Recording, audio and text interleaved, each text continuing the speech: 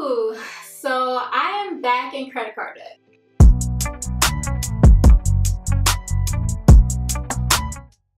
Hi, I'm Shana of the Wealth Vibe, and I create videos to help you eliminate debt, grow your income, and build wealth. And I am back with a monthly budget video. I'm going to give you all the juicy details about how my finances have changed and what I'm spending my money on in the month of September. And we're going to get into this credit card debt.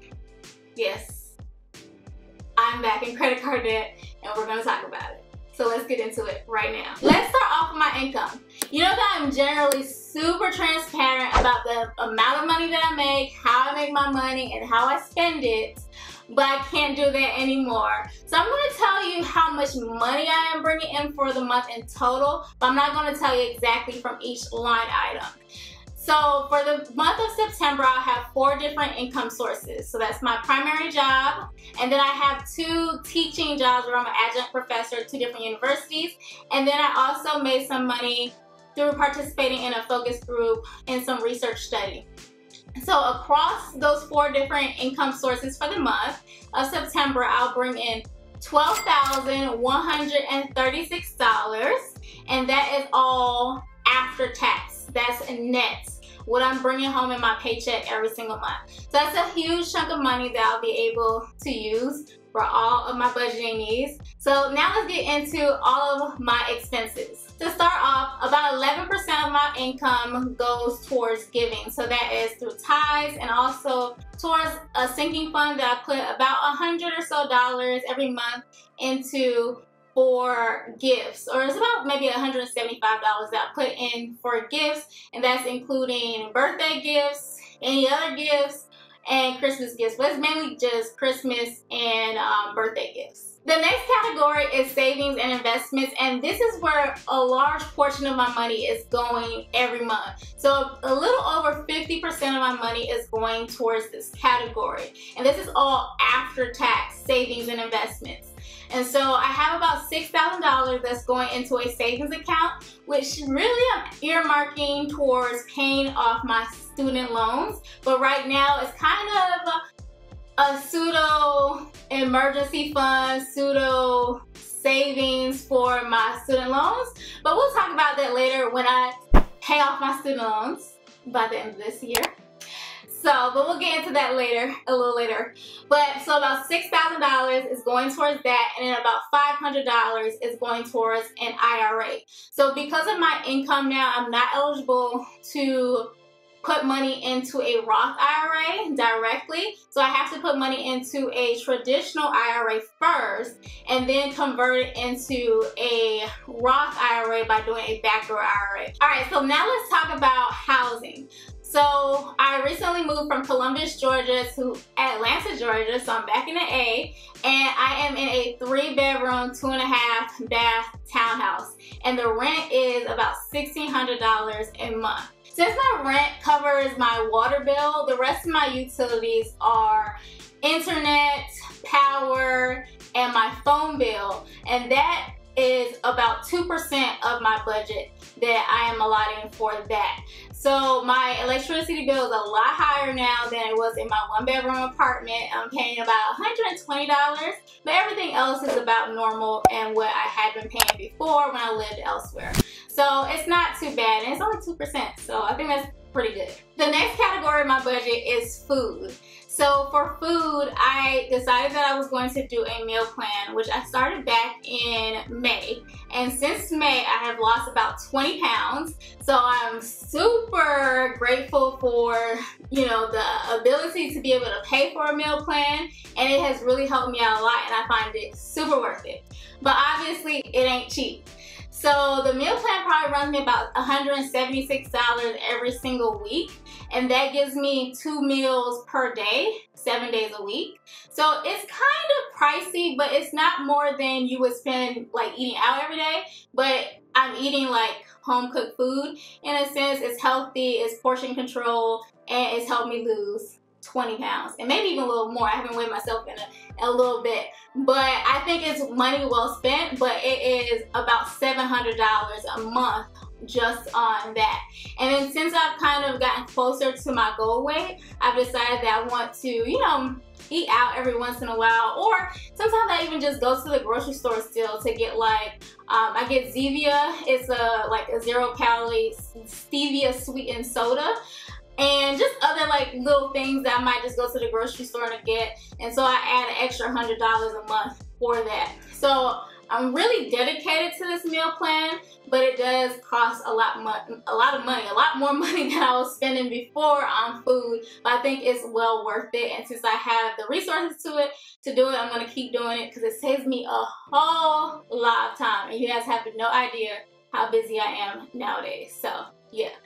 About $800 a month on food. Now for transportation, since the pandemic started, I haven't been driving much, and all I pay in terms of transportation is for gas, which I probably fill up once a month, and my car gets full on about $20, a little less than $20, so I'm not spending a lot of money on gas.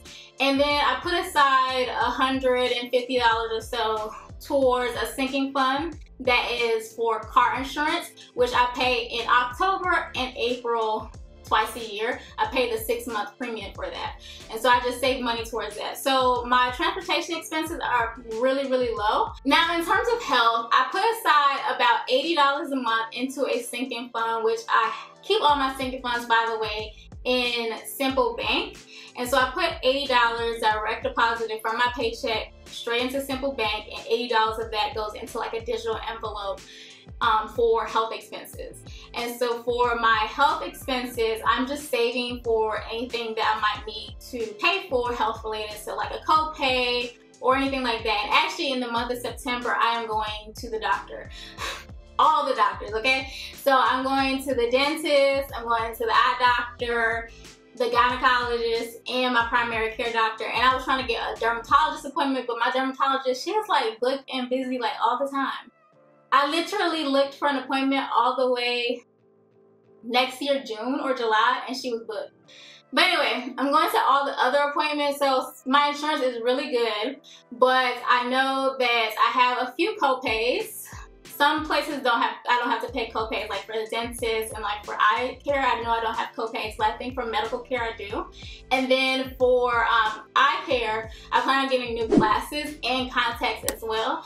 And so that's going to run me up a little bit. So far in my sinking fund, I do have about $300 in that fund. So I'm hoping that that will cover everything for all of my copay needs. But I do have an HSA, which I'm trying not to use because it does give you a lot more savings when you don't use it. So if I don't have all the money that I need, I will just pull the money from a different account and just pay for whatever I need in terms of like getting my glasses or paying the copays and, you know, contacts and whatnot. So that is healthcare, and it really is, in terms of budgeting wise, it's only about 1% of my budgeted income, but because I always save for things, in terms of the money that I spend for the month, it's probably a little bit more in terms of the percentage I'm spending from the money that I make, if that makes sense. The next category in my budget is personal expenses. So that includes like toiletries, home care. Like I actually have a housekeeper now. She's actually coming tomorrow, and she costs $150 or $140 with tip to clean the entire house. And she comes like every 3 to 4 weeks. So that comes out of my personal, my fund money, clothing, and pretty much anything that's like personal to me, like deodorant, lotion, all those things I have in the personal category. And I set aside like smaller increments of money for, you know, smaller line items, like I said, clothing or toiletries or household stuff. I have line items for those specifically, and that accounts for about 4% of my monthly budget to pay for all of that stuff. And most of the time I'm not even spending that much money. It's just really about the sinking funds. Like I put a certain amount of money every single month into a sinking fund. Sometimes I don't use any of that money, and sometimes I use all the money that I put in for that month plus money that I had from previous months.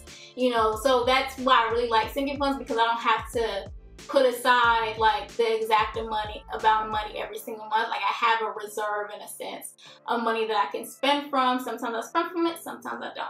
And then I am also saving for entertainment as well. So I put about $100 into one of my sinking funds for entertainment, but with the pandemic, who's entertaining? Well, let me tell y'all something. Atlanta is out.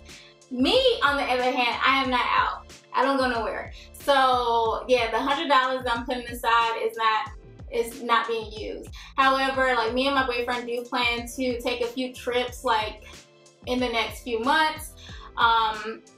Obviously the holidays are coming up, so I probably will be spending that money. Like it's kind of sitting in reserves to be spent later on, but I do every month put $100 aside for entertainment purposes, but entertainment has been kind of weak lately. Okay, so the last category in my budget is debt. If you've been following me for the past year, I've been trying to pay off debt since October 2017.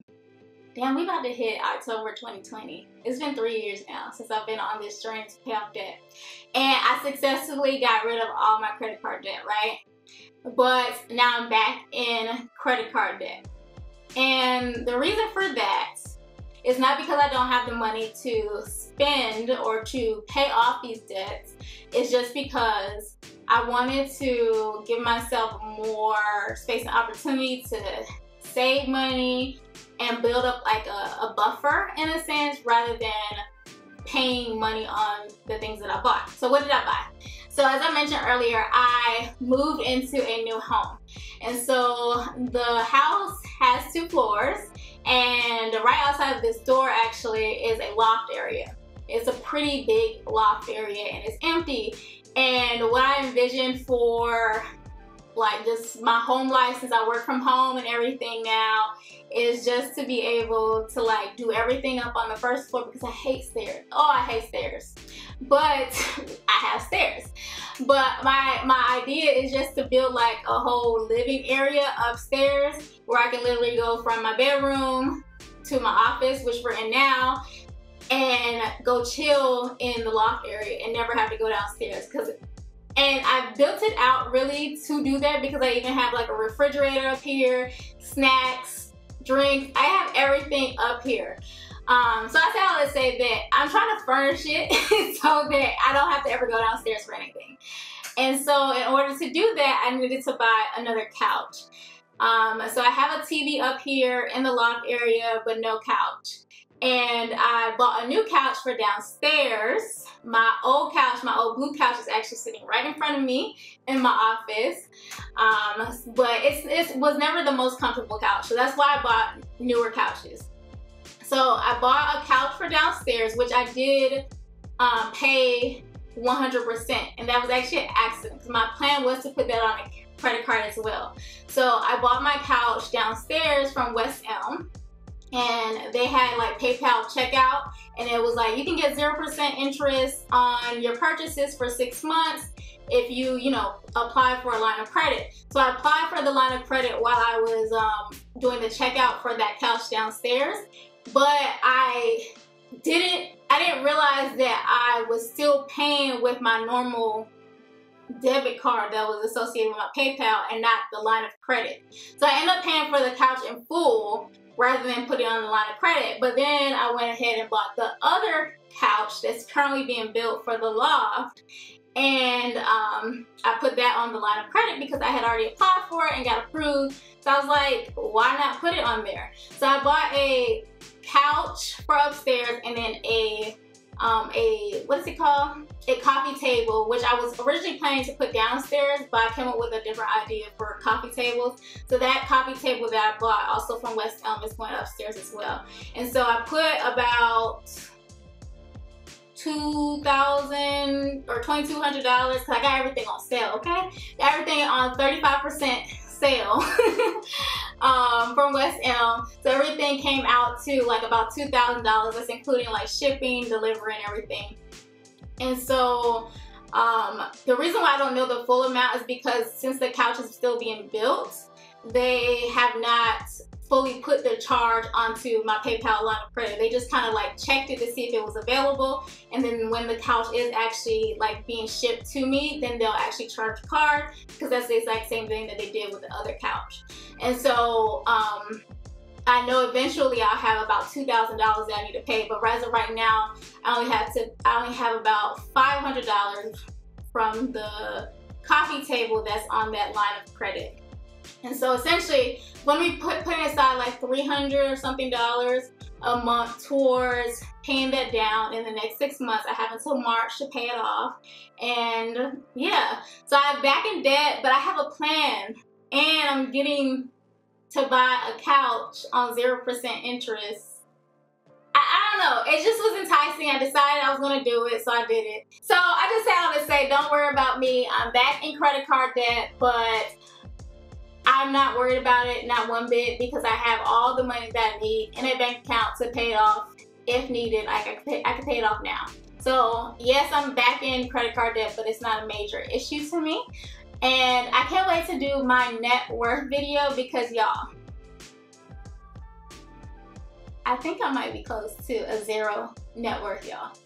I mean, that's nothing to be like, you know, super excited about, but when you're coming from a negative $108,000 net worth to having a 0 net worth, look, that is my September budget. Let me know what you think about my budget. I am doing a lot with my money, a lot of saving and investing, so I'm super excited about that. And I'm just super blessed to know that during this pandemic, I am doing very, very well financially, and I'm just excited about what is to come. So let me know how you're doing, how you're spending your money down in the comment section. And please stay tuned for the live that I plan to do later on this week, and also for my network update. So talk to you soon.